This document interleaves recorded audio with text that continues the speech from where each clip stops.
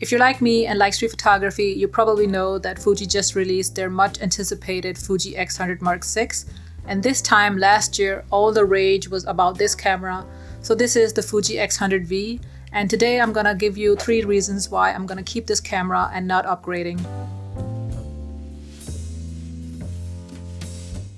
I bought the Fuji X100V back in the summer of 2023 and I actually made a few videos on it, so you can watch them in the playlist. But let's move on to reason number 1.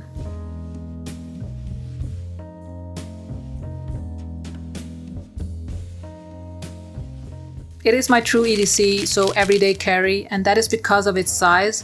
It's compact, it's lightweight, and the form factor is just great. I do carry it with me everywhere, and I also like to do street photography, which is so perfect.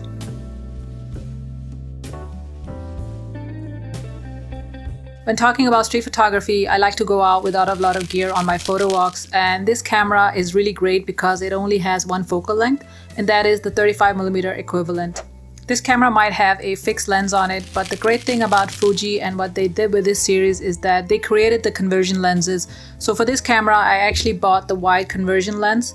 So this makes the 35mm equivalent into a 28mm equivalent. And they also have a TCL, which is basically a 50mm equivalent. So that way I have all the classic focal lengths in my street kit by adding a few extra accessories.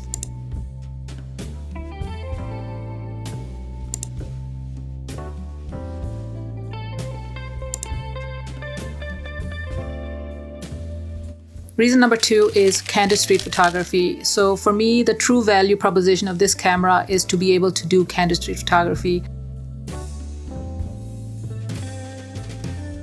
I recently got obsessed with candid street photography, and the reason is this camera. So I really like to capture those raw, intimate street moments. And without this tool, I wouldn't have been able to do that, or at least it would be a little bit harder. Going from a shy street photographer that only used longer focal lengths, so I do love my 55mm and I do love my 85mm, and now the 28 is just a game changer for me, especially if I want to do candid street photography.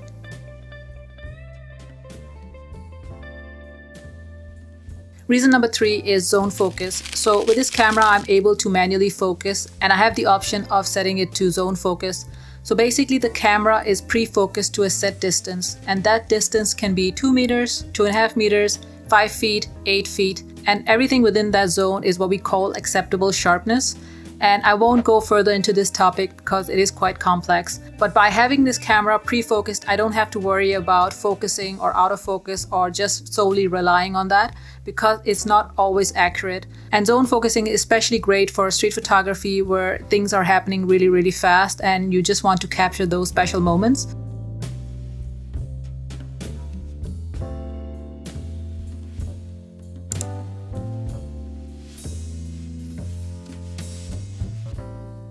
My settings for this camera when using zone focus is that my aperture is set to f8 or above, and it has to be one of those smaller apertures for zone focus to be really effective. So the shutter speed is set between 250 and 500, sometimes higher, and the ISO is a range from 160, which is the base ISO of this camera, and all the way up to 3200, but that really depends on how much light I have to work with.